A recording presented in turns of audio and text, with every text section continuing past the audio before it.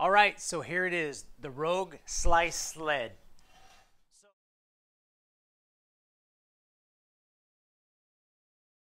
So if you follow any of my programming on VenturAthlete.com or Prep and Defend on Instagram, I like to incorporate a lot of sled training, a lot of drags, a lot of pulls, and you'll see on there that before I was using sandbags or dragging tires or pulling hose, and that's all great. It's still important to put in the programming, but something that I wasn't able to do until I got the sled was pushes. So with these removable posts, I'm not only able to drag the sled, but I'm able to push the sled as well, and I wanted to have that as part of my training.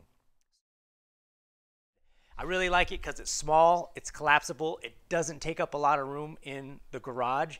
I think even if it was the most outstanding sled, if it was a large sled that doesn't collapse, I don't think I would have got one because it wouldn't fit in the garage and I wouldn't have a place to put it. So I really like how this sled, it collapses down. It is a little pricey, but if like me, I try to buy something different for the gym every year, and for me, I was looking forward to getting the sled. I use it a lot.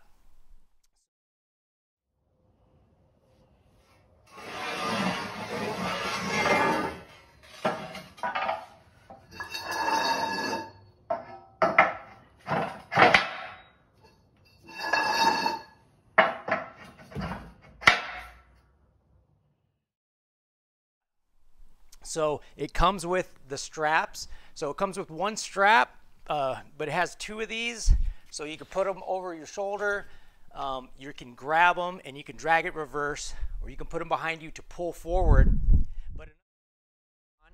But something that I really recommend is a rope.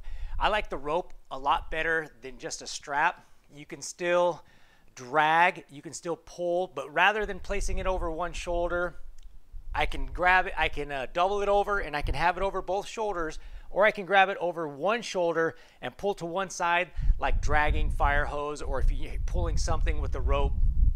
So I like the rope, and another big reason I like this rope is for clipping it onto the sled and doing the hand over hand drags or pulls. So you'll have the sled down on the other end, this is clipped in, and you're just pulling hand over hand for 30 feet, 50 feet, however long it is. So I do like to use the rope, and you'll just need a little piece of webbing to attach it to the clip. And I'm going to show you how this collapses down when you're done using it and you want to put it away. The pin breaks down, folds flat. It's up when you want to put weight plates, but folds flat. I like to place sandbags on it, so I use it in this configuration a lot, or if you just have random weights that you want to put on. So that comes down, these posts pop right off.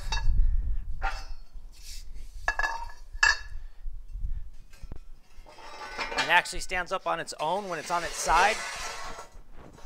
So that's how I like to store it. If you really wanted to, you could probably make a rack and actually have it stored up off the ground, out of the way, but that's really easy to get to. It's really fast to set up, and let me know how else I can help you out